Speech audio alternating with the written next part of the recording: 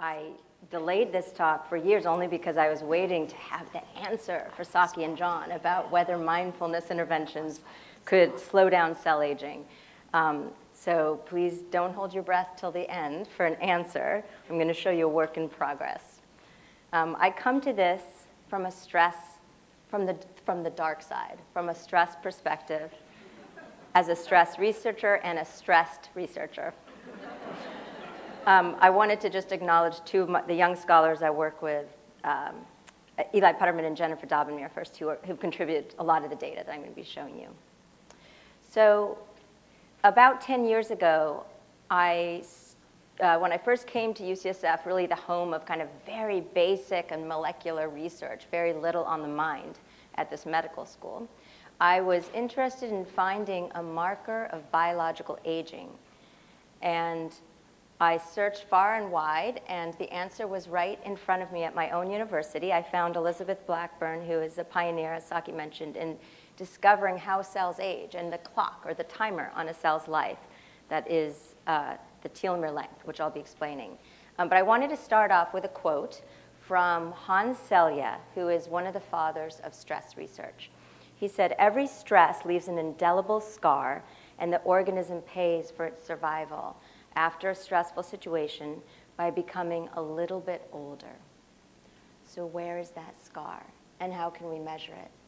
And I like what Saki said this morning is to think of also that we can become younger each day. And I hope by the end I'll leave you with the idea that aging has a lot of elasticity to it, and that our cells are listening to our thoughts and our emotions and responding on a daily basis. So what is a telomere? When I first embarked on this study to try to understand whether telomeres were related to stress, I thought it was a one-time deal, just to make a point that states of mind could be related to a molecular-based marker.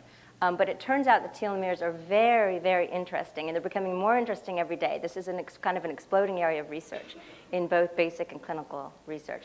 So telomeres are the caps at the ends of our chromosomes. They're made of DNA, but they're not genes.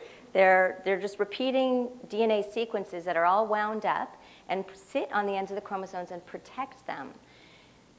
If we didn't have telomeres, our chromosomes would fuse and break. So they're really very important for protecting our genetic material. Now, as cells divide, the telomeres shorten inevitably. We don't have all the polymerases to fully replicate the telomere at the end of each cell division. But there is this enzyme called telomerase, which actually rebuilds the telomere. It can add back the base pairs to restore our telomeres. So with aging in general, our telomeres are becoming shorter, but there's a lot of flexibility there. If you have a lot of telomerase, you actually can see lengthening, at least in vitro. So telomeres have been thought of as a clock on a cell's life. When a telomere, don't breathe yet. Hold your breath. This is on a clock. I'm sorry, I'm going to be doing a little switching back and forth. When telomeres get to a critical length, the cell goes into cell arrest. It doesn't necessarily die. It becomes in a state of senescence. Now, senescence is not a benign state. A senescent cell can actually do a lot of harm. I'm going to talk about white blood cells because that's partly where the light under the lamp is. We can collect blood cells easily, but it also turns out to be the aging of our immune cells turn out to be extremely important for our whole body health and longevity. So that as our immune cells become senescent, they start secreting more and more pro-inflammatory cytokines, and we develop systemic inflammation. This naturally happens a bit with age, and now we know that the short telomeres are partly causing this whole body inflammatory state. And inflammation has been called inflammaging because it is such a potent promoter of aging of bodily systems.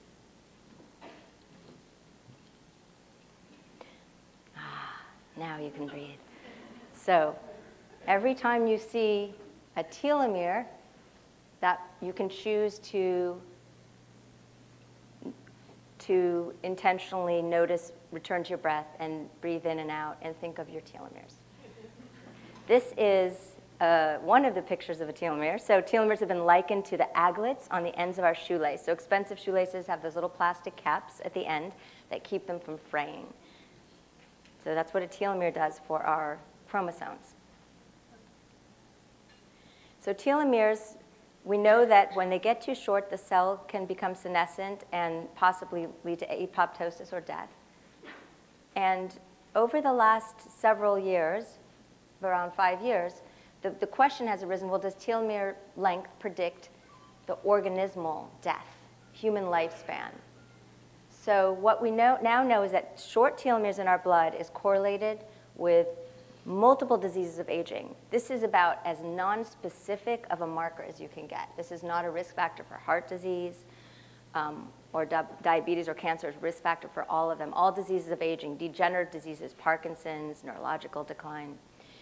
So you can see here that telomeres are associated and predictive of many types of disease. They also predict lifespan.